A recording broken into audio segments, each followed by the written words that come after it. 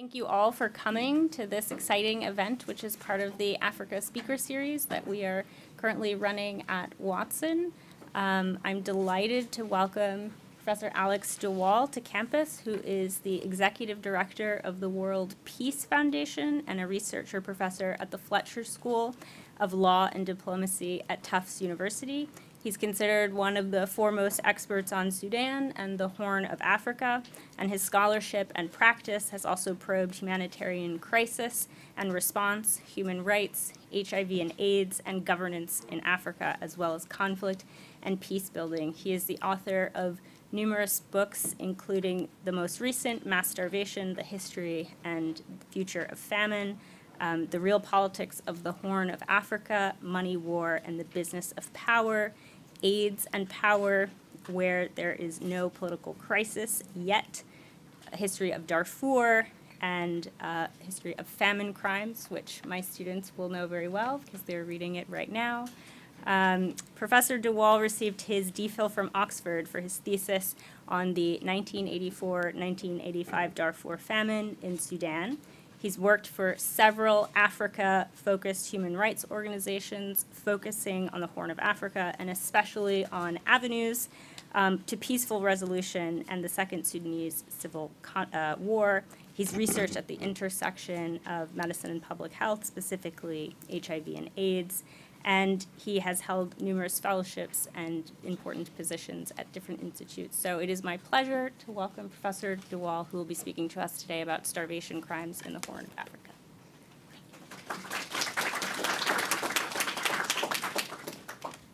Thank you very much. It's a pleasure to be here. One of the oddities of being the executive director of the World Peace Foundation is that when the foundation was established in 1910, our founder, the publisher Edwin Ginn, gave the endowment, but with the provision that when world peace has been achieved, which he hoped would be soon, the proceeds for the endowment would not go to us, but would go to the Charles Bank Home for the Working Women of Boston. And every November, the board of the foundation meets to decide whether world peace has been achieved. And after 109 years, I'm afraid the vote has always gone in one direction. But and I think my job is actually going to be secure for at least another year at the moment. But November 14th, you will know whether world peace has formally been achieved. But what I want to talk about today is really three things. I want to introduce the concept of starvation crimes, I think a concept that has intuitive resonance. I want to give a quick overview of three episodes of starvation, famine, humanitarian crisis in the Horn of Africa, recent and developing, and then turn lastly to some current responses to this cluster of problems, and point to where they're going right and where they are not. And you people back there are a couple of seats over here at the front. So last year I published a book called Mass Starvation: The History and Future of Famine, and this book tried to do a number of things, and one of them was to bring together the concepts of famine and the concepts of mass atrocity and genocide. And these two pictures I put up because they were both pictures that we used in reviews of the book. Okay? And usually if you do a Google search and you look for pictures of famine or starvation, you get something like the one on the top left, dry earth, cracked earth, withered crops, etc., implying that famine and starvation are a natural phenomenon. And I assume that the editor or picture editor of the Dutch magazine that ran a review of my book just automatically did that because and came up with this picture, which in my view is rather misleading. The other one on the bottom right is a picture of the inmates of a Nazi prisoner of war camp. These were Soviet prisoners of war on their release in 1945. And that is the sort of picture that is much more commonly associated with imagery of the Holocaust and genocide. And as it were, these two concepts, famine and genocide, seem to occupy different places in our brain. They don't, if you do your own mental Google image search of famine and genocide, you will very rarely come up with an overlapping or similar set of images. And what I wanted to try and do in the book was to argue actually they belong together. Actually, most of the episodes of famine in history have been episodes in which the starvation was deliberately engineered for political or military purposes. And that famines, therefore, belong within the broader category of mass atrocities, of acts of suffering inflicted on large populations by military and political leaders, either out of deliberate intent to harm and destroy, or out of recklessness or an indifference, or a mixture of those. This is so that's really the agenda. And what I found very interesting is that a couple of years ago, when I was researching the book, this seemed to be a remote prospect, but rapid progress is being made, and it's rather encouraging from my point of view to see the extent to which things have moved on, and I will come back to that at the end. So starvation is prohibited in various ways under international humanitarian law. It crept into the Geneva Conventions in the 1970s. Starvation is also prohibited under crimes against humanity, though in a slightly different sense. It doesn't have to be in war, of course, to be a crime against humanity, but it does have to be widespread and systematic. A starvation crime in war can be much smaller, more targeted. The Genocide Convention also prohibits starvation insofar as it is used as a means of destroying in whole or part populations, ethnic, racial, religious populations. And human rights law also has a right to food. This is the dominant contemporary international definition. It's in the Rome Statute of the International Criminal Court definition of crime. So this is an international humanitarian law definition. Article 82b25, intentionally using starvation of civilians as a method of warfare by depriving them of objects indispensable to their survival, including willfully impeding relief supplies, as provided for in the Geneva Conventions. Let me unpack that a little bit. First of all, intention. The intention that is necessary to prove a violation of international humanitarian law is simply the intention that the act, if perpetrated, would have its normal consequences. So you do not need to intend that people suffer massive starvation in order to be responsible for a crime under this definition. Your intention may be to get a town to surrender, or a civilian population no longer to provide material resources to a rebel group. But insofar as in besieging the town, in burning their crops, it is perfectly foreseeable that the outcome will be starvation. You can be held responsible. As a method of warfare, by depriving them of objects indispensable to their survival. Now, the legal reading of that word by is for example. Okay? So depriving them of objects indispensable to their survival. Now, food or food stores or farms are or fishing boats, etc., are obviously objects indispensable to survival. But this also extends to things that are non-food items, like water supplies, like shelter and blankets, like medical supplies, like maternal care. So starvation in the legal sense goes beyond food. Okay, this is quite important for us to know. And the lawyers are very clear on this. And then including, this is sort of bracketed, although it has come out, including willfully impeding relief supplies. That is sort of tacked on as another example of the crime of starvation. So this is quite an interesting sort of legal development. There are some there's a couple of problems with this, which I'm going to come to towards the end, some shortcomings on this. But the key point I want to make is that the law is useful politically for drawing attention to this kind of deprivation, this kind of prohibited evil act. It's useful to sharpen thinking. But it doesn't actually capture all the processes by any means whereby starvation is inflicted or famine is caused. And one can think of a series of concentric circles. So in the middle, you get starvation crimes. You get these prohibited acts that very deliberately, under any of these traditions of law, cause starvation. And then you get what I would call faminogenic acts, acts that cause famine on a wider scale, which are not necessarily prohibited under the law or indeed put under any normal legal regimen, like economic policies.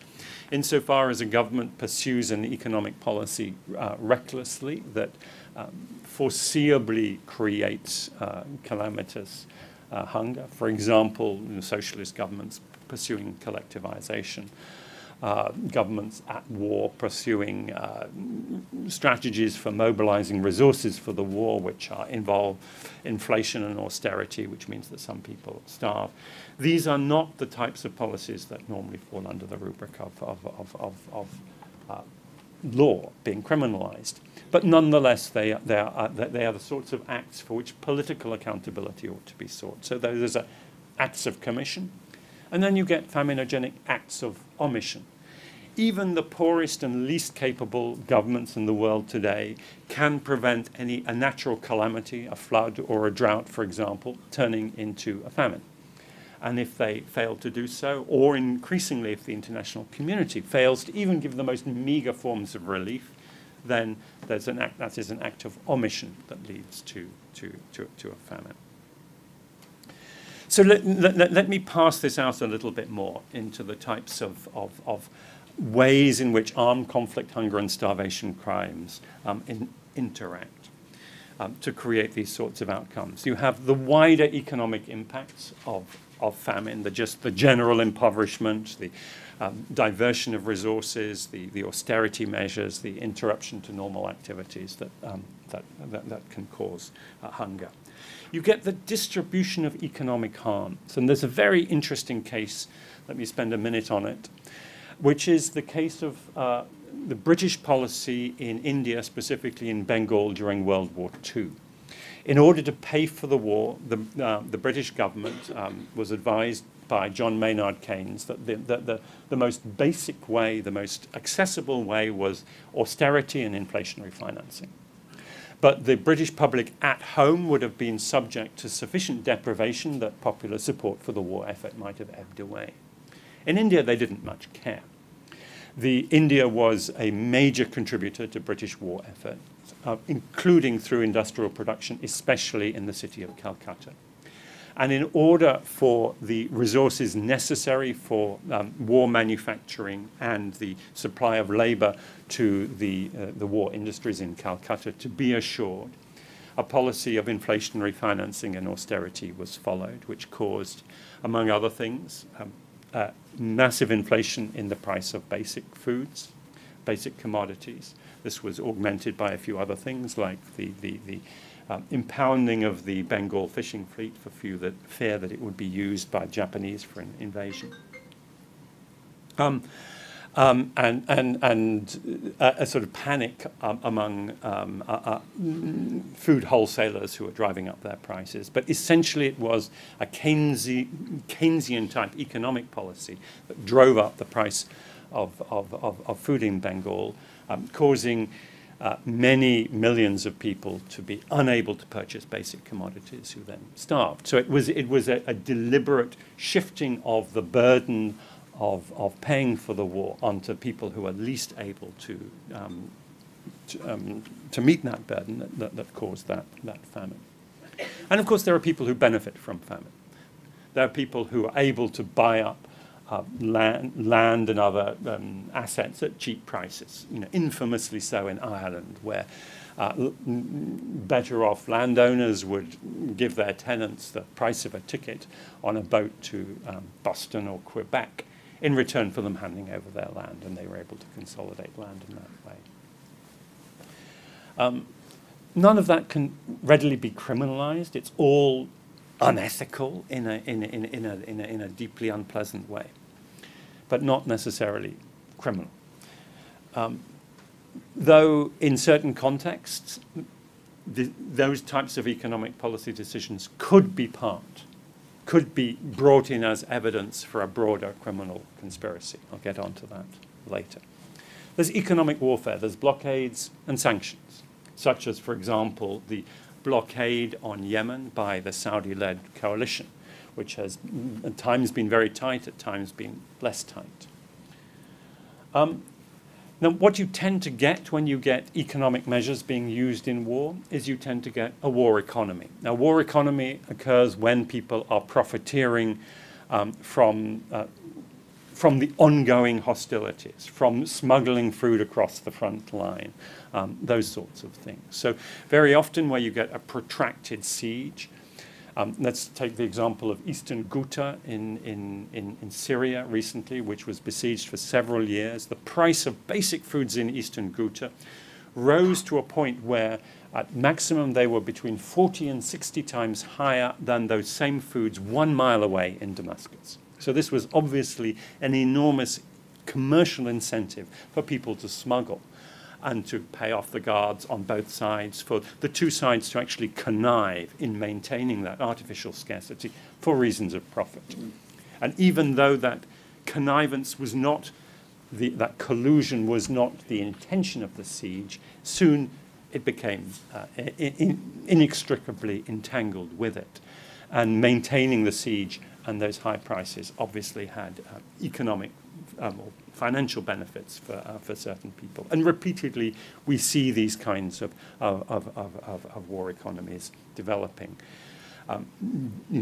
Corruption being entrenched in the fabric of politics and society in a way that causes starvation and hardship. Obviously, these activities are criminal, though whether they should be subject to international humanitarian law is another question. And then you get starvation crimes as such, destruction of items indispensable to survival. Siege, scorched earth, attacks on food, water, shelter, medicine, etc. In the case of Yemen, you get all of these, for example, being done on a large scale. I added there obstruction or prevention of activities. That could be obstruction of people migrating to get labor, or in the case of a country like South Sudan, obstruction of people going to find wild foods in the forests or go and fish, which is it's a blurry case under the definition provided for under Article 8.2b of the Rome Statute. I think we would have to wait for a case to come before a judge and then see how the judge rules in that case to see if and quite logically, the definition would be expanded in the judgment to include activities as well as objects. And then, of course, impeding relief supplies, which is generally happens alongside all these other things, though impeding relief supplies can rarely be said to be actually the cause of a famine.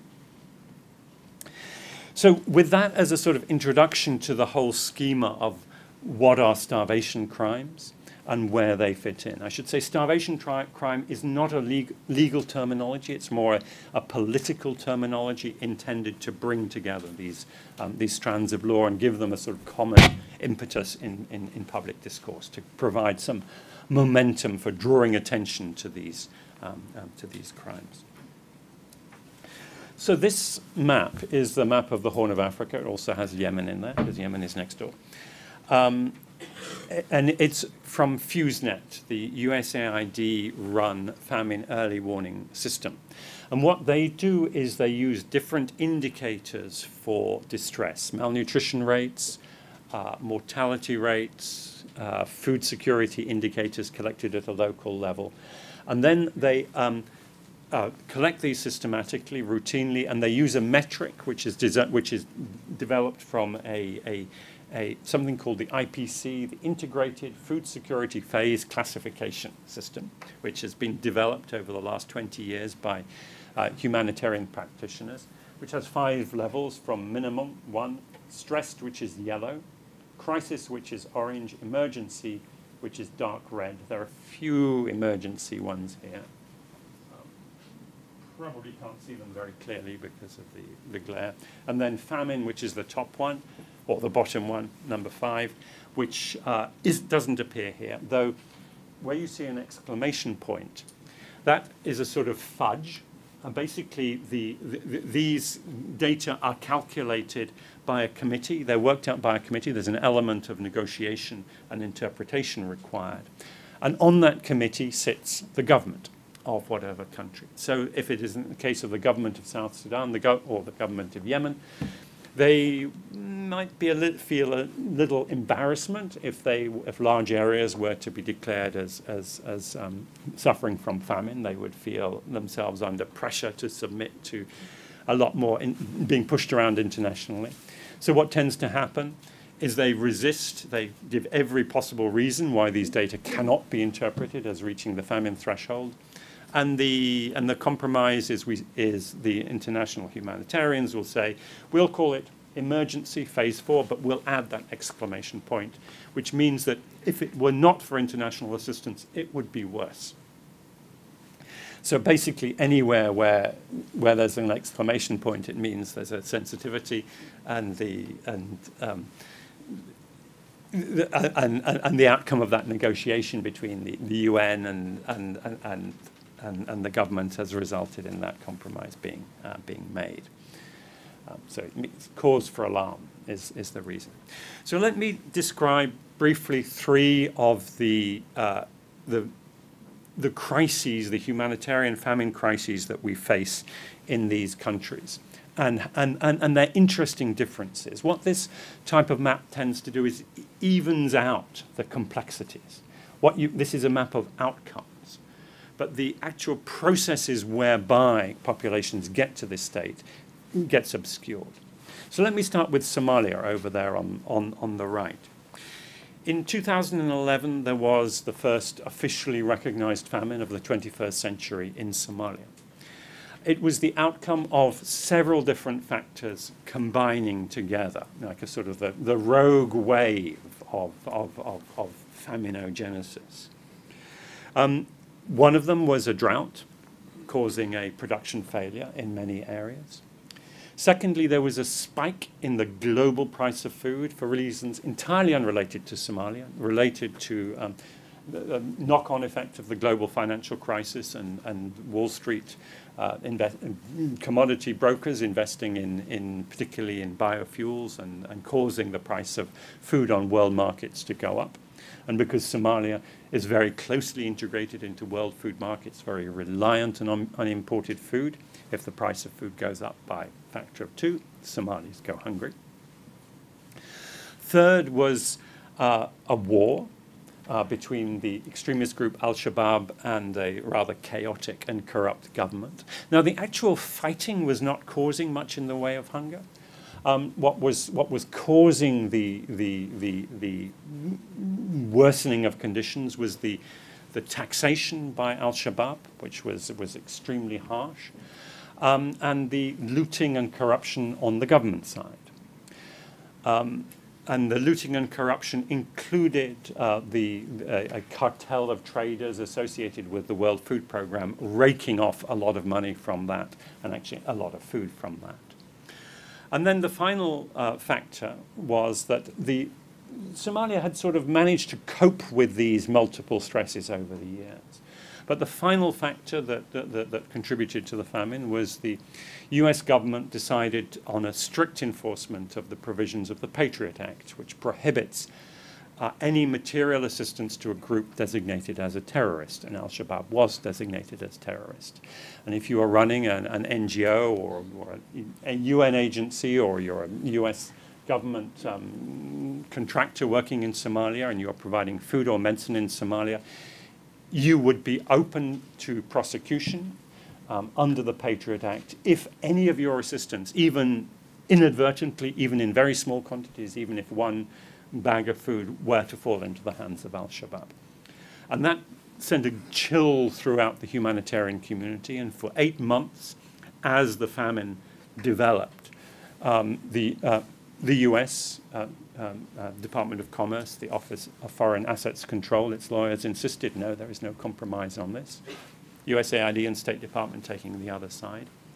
And it was only when famine was declared in July of 2011 that a humanitarian workaround was found, so that humanitarian workers in that situation would not be exposed to the threat of prosecution if, in good faith, they provided assistance and some of it inadvertently fell into the hands of al-Shabaab. The famine cost 250,000 lives. The great majority of those would not have been lost if the response had gone ahead as the UN and others had wanted 8 months previous. It's unfortunate there's been no apology from the Obama administration for this.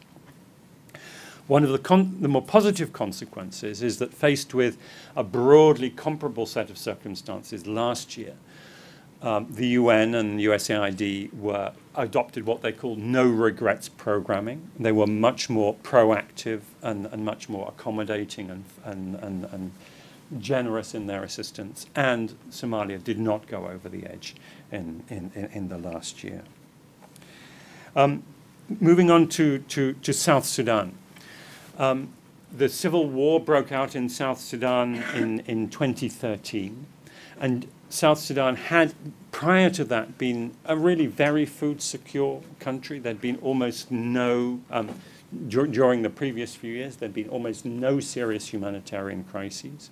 But the way in which that war was fought, unfortunately, included the use of starvation as a tactic throughout. I'll give 2 cases. One was a case in 2016 into 2017 in the town of Waal, where there'd been a long-standing dispute between 2 ethnic political groups, one the Dinka associated with the government, the other the Fertit associated with the opposition. The government, Dinka, unsurprisingly got the upper hand. They drove 40,000 people approximately into a thickly forested area outside the city where there were no food resources, maintained a tight siege on them, prevented for some 6 or 7 months, prevented any access getting in.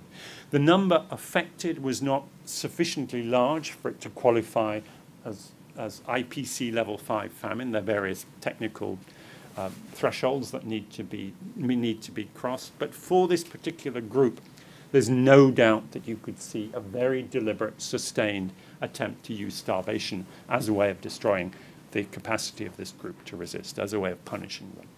Genocidal? Probably not, but certainly a war crime. Another case is in the center of the country, in the area where there are oil fields, a place called, rather ironically, Unity State. There was a series of military campaigns in which the forces aligned with the government, paramilitary forces drawn mostly from the local communities, mounted military campaigns of such thorough and systematic dispossession of the targeted communities that they were reduced to starvation very, very quickly. One of the particularly sad ironies of this is that these communities in this area and adjacent areas have, over the last 30 years, repeatedly been subject to this kind of raiding, causing massive hunger. What made this particularly worse was that it was their own neighbors that were doing it, the very close co-ethnies. These were Nuer communities, ethnic Nuer associated with the government, raiding ethnic Nuer associated with the opposition. And one of the deeply discomforting things about that type of intimate raiding is that your neighbors know exactly where your food stores are, exactly where you go to keep your cattle hidden, exactly where your reserves of wild food are. in a way that raiders from the Arab North, for example, would not know. So they would just go and burn and steal what they can get their hands on and then go. But the immediate neighbors will be far more devastating, and that caused a famine. And these are both cases, I think, where that narrower conception of famine crimes, of clear lines of culpability, through middle levels of the military command, can very, very clearly be attributed. Let me briefly describe northern Sudan, which is as yet not really on the radar. Where you see those sort of orange crisis areas, those are very thinly populated areas in remote rural areas, where in some cases there's been ongoing low-level civil war for many years. In other cases, drought affected. The concern in northern Sudan is something different, and it has echoes from the story I told about Bengal earlier on. And the story is this, which is that Sudan, as I'm sure you all know, in 2011 split into two, and South Sudan went its separate way, became independent. And when it became independent, it took with it 3/4 of the oil of the United Sudan and 90% of the foreign exchange. So this caused a massive macroeconomic crisis for northern Sudan. And there were various mechanisms proposed for blunting that, that huge macroeconomic insult. None of them were implemented. Basically, the Sudan government, corrupt, kleptocratic, still bellicose, authoritarian, just had to stumble along and suffering the consequences. And I think many in the international community with a sense of schadenfreude said, well, they brought it on themselves, let them suffer. One of the things that happened, though, which for the Sudanese regime, for the president of Omar al-Bashir, seemed to be a godsend, but was a godsend with a poisonous sting, was that the next year, 2012, large artisanal gold deposits were discovered in Darfur, in the far west.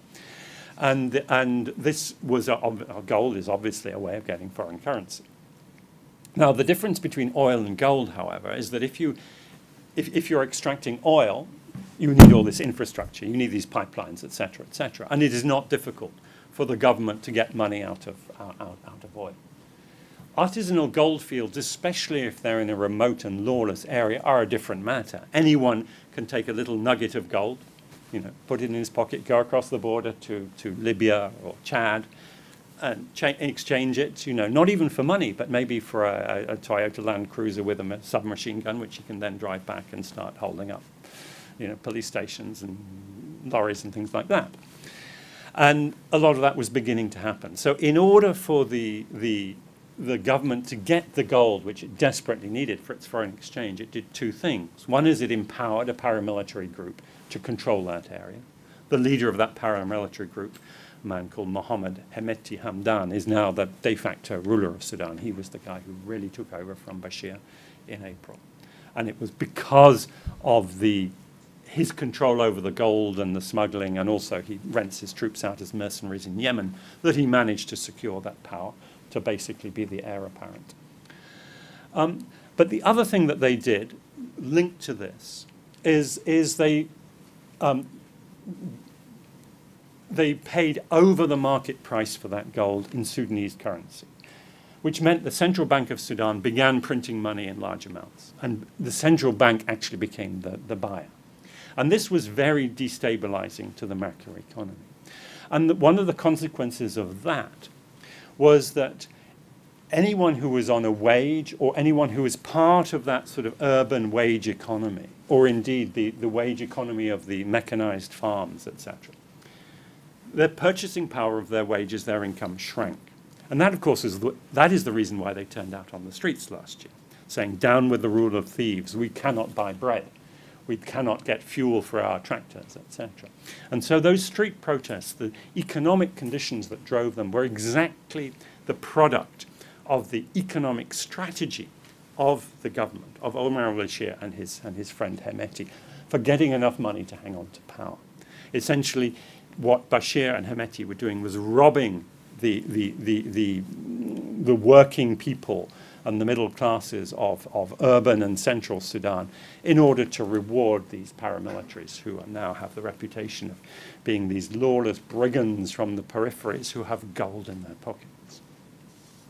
Now, the problem that now faces the incoming prime minister, civilian prime minister Abdallah Hamdok, who came into, was appointed in August as a consequence of this popular uprising and the overthrow of Bashir, is the big challenge that he faces is, how do I get control of this back? Because if I don't, then that dispossession, that deprivation of those wayjourning people is going to plunge the country as a whole into famine.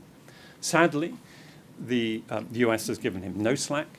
There's been no debt relief, no lifting of sanctions or whatever. So the poor fellow is facing a very, very difficult task. And so that type of humanitarian crisis or famine would not figure on this. It is not that classical type of rural production collapse famine. Let me move on very quickly, because I really had not intended to go on longer than this, but I'll just say a couple of things that are happening. One is, last year there was a Security Council resolution, 2417, on armed conflict and hunger, which arose because there were 4 so-called famines, or near famines at the time: northeast Nigeria, Yemen, South Sudan, and Somalia. Famine was making a comeback. The Netherlands sponsored this resolution, which points to the fact that there needs to be action on this phenomenon, including identifying the reality that starvation is prohibited under international law. What has happened is that the follow-up to 2417 is largely entrusted to the World Food Programme. It does a decent job of analysis, and this is a quote from the follow-up report from David Beasley, the executive director, and I'll just read it. The report shows again the tragic link between conflict and hunger and how it still pervades far too much of the world. We need better and quicker access in all conflict zones so we can get to more of the civilians who need our help. So he immediately moves to the access. He jumps over all that type of analysis that I've just done in the last 25 minutes, just to humanitarian access. And then he says, but what the world needs most of all is an end to wars. Well, yes, of course. And then if you read what is in that document, the headings are all to do really with the operational activities of the UN. And these are all laudable, but they are not dealing with the problem.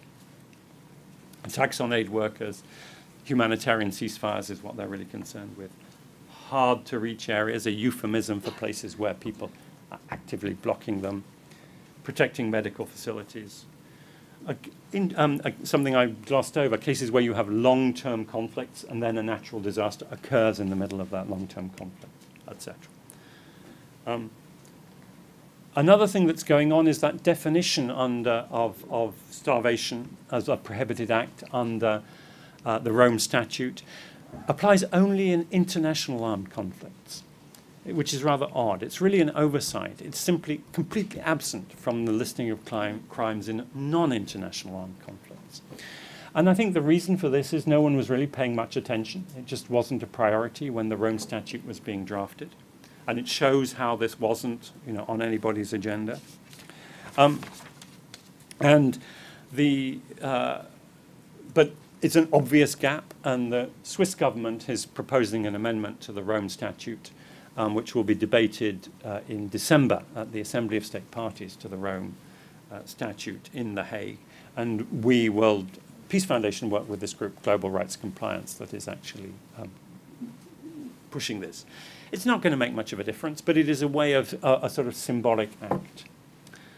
And then the last thing I just wanted to say is that the African Union and African institutions have been really absent and silent from this debate, which I think is very unfortunate. It reflects, I think, the very weak leadership that the African Union's had over the last few years.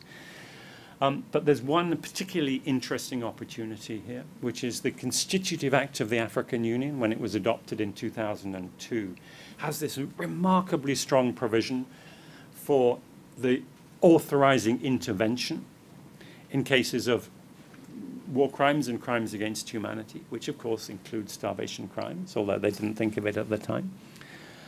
It's unlikely they would actually organize an intervention, but at least they can, rattle the saber and say, you need to do something about it, to a government like the government of South Sudan.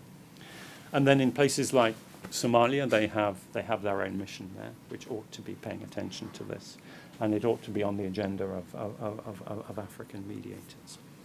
But I've really used up my time and more, so let me stop there, and we can have some few minutes for discussion.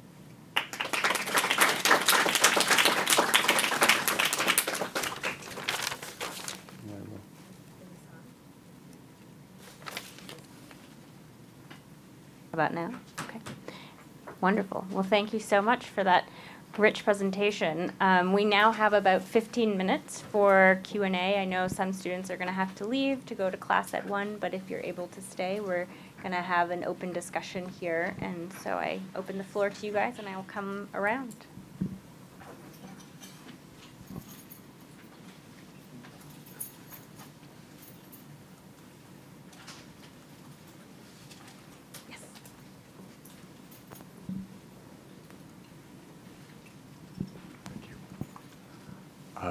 Thank you for the presentation. I had a question about the terminology, the various terms that were used, programming, humanitarian assistance, aid. I'm wondering, is there a kind of practical distinction to draw among these terms? Or I'm also wondering, are these all given with no strings attached, or what's the expectation in that regard? Or are they all kind of synonymous?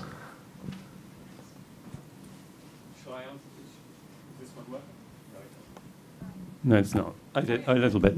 Shall I answer that one, or do you want to take a couple more? Why don't we start with this? Oh, okay. They're overlapping terms, and the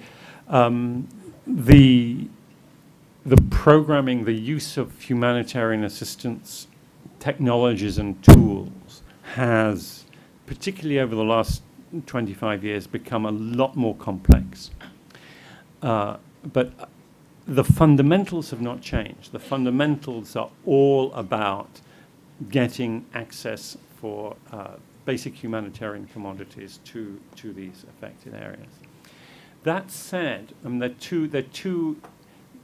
are two areas of innovation that I think are really quite interesting. One is the increasing use of cash, because just providing cash is cheaper, more efficient, can reach more people than say, providing food, and where markets function, which is pretty much everywhere. I wouldn't advise putting too much cash into South Sudan, because some of the areas that are in most need, it's not going to do a lot, but in Somalia and northern Sudan, absolutely. The other element, which actually came out in an interesting way in the Yemen case, there was, as you may know, there was a key element in the Yemen war and the Yemen crisis was a port city called Hodeidah, which is about here. It's on the Red Sea, and it's where most of the food imports to Yemen, both commercial and humanitarian, come through for the majority of the Yemeni population. And 11 months ago, the Saudis and the Emiratis, who are fighting the Houthis, who control most of Yemen, announced they were going to attack it.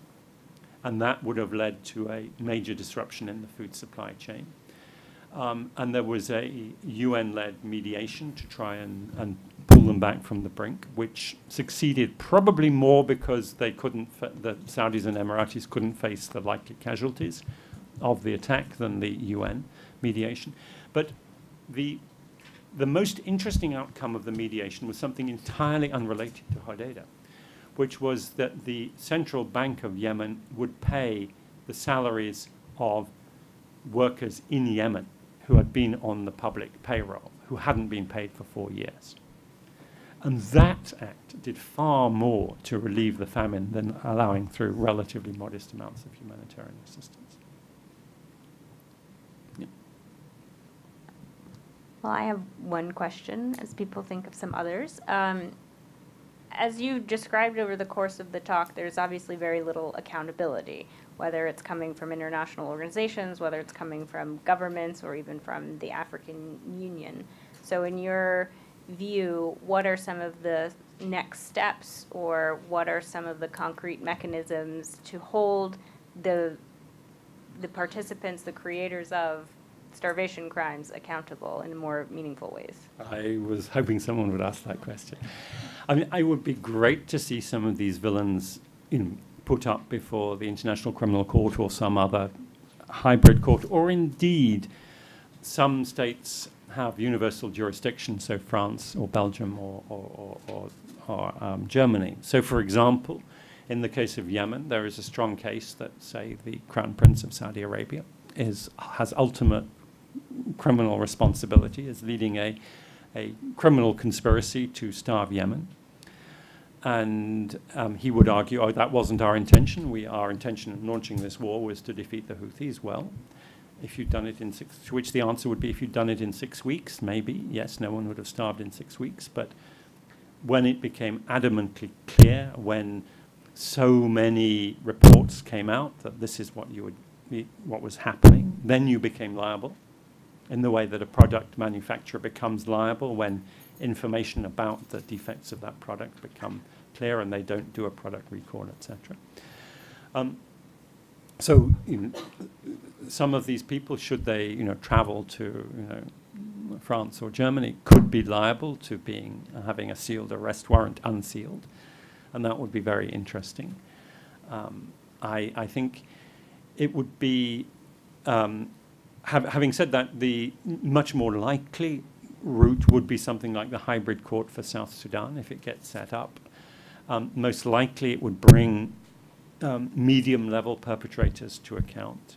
It would be very unlikely that it would bring the high-level perpetrators to account. And in cases such as the one I was describing for Sudan, where a humanitarian crisis is has been generated through the manipulation of financial and monetary mechanisms, I don't see how it could happen unless it were to be combined with something else. The point really being that the way ahead is to use the law as the rallying point for public campaigns to say, this is intolerable, this is toxic, we shouldn't allow this to happen. And interestingly, to my surprise, over the last couple of years since my book was published, I found a very strong consensus across the political spectrum that starvation crimes ought to be not allowed. So when she was permanent representative at the Security Council for the United States, Nikki Haley, she spoke up very clearly in very precise language, actually, condemning the Syrian government for starvation crimes. She didn't condemn her Saudi and Emirati allies for Yemen, but nonetheless, she came out on a limb on Syria. And she said some fairly strong things, and others have done the same about South Sudan as well. So this is an issue that is generating, I think, a level of public support that's quite encouraging.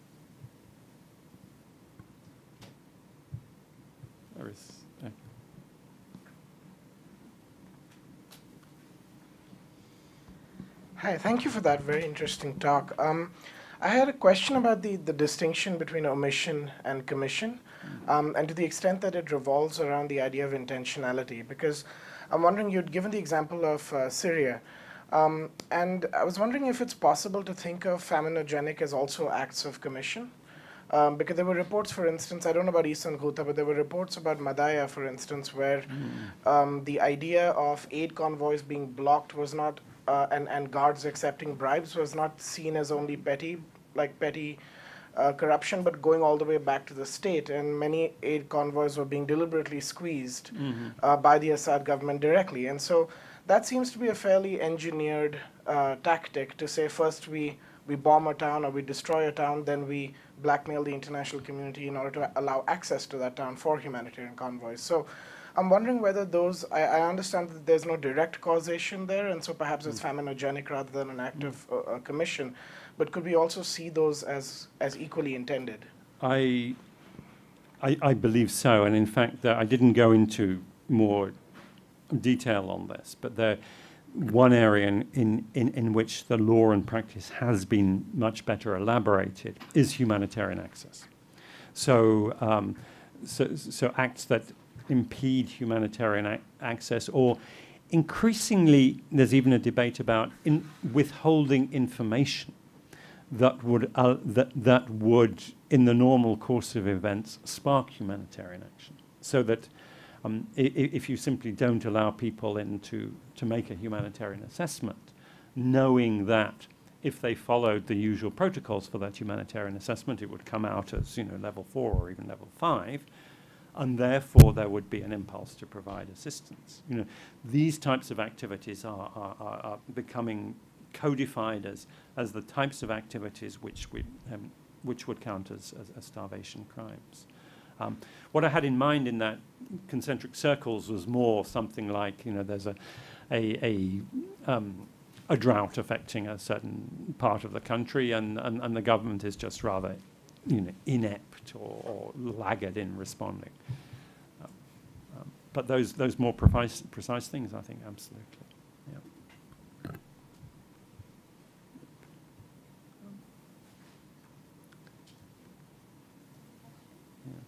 Let me add. Okay, there's one question over here.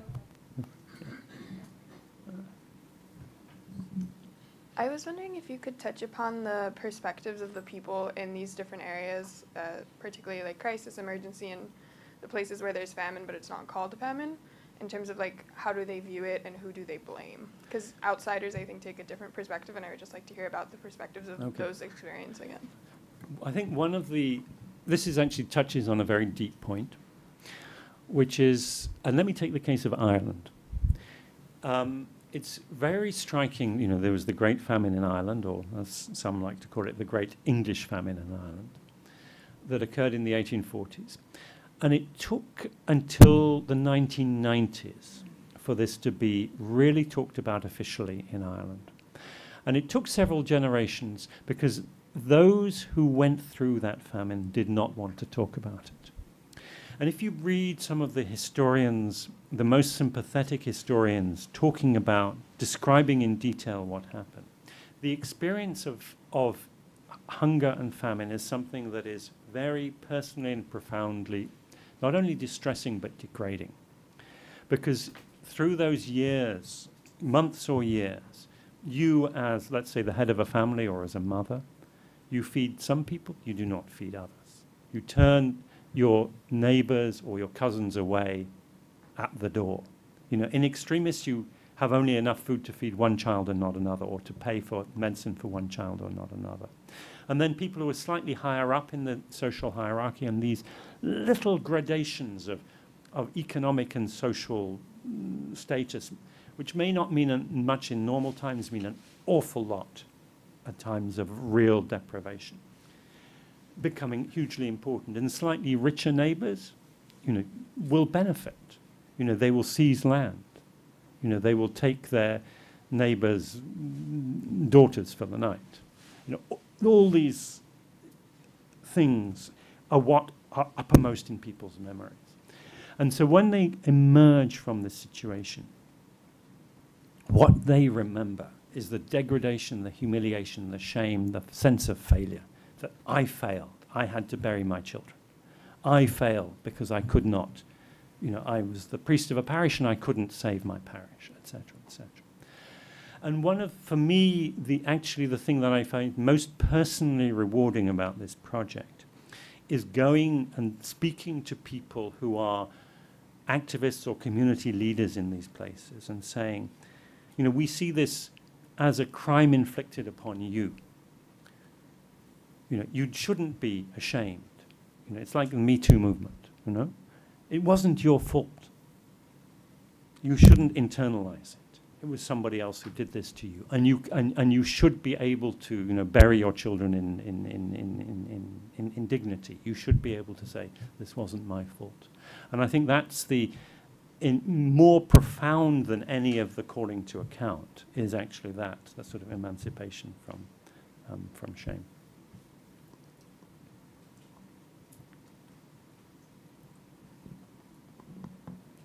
Well, I think that's an excellent point to end on because it helps to sort of reprioritize this perspective onto those who are suffering from the famine. And I'd like to thank Professor de Waal for coming. Thank you all for attending the talk and join me in thanking.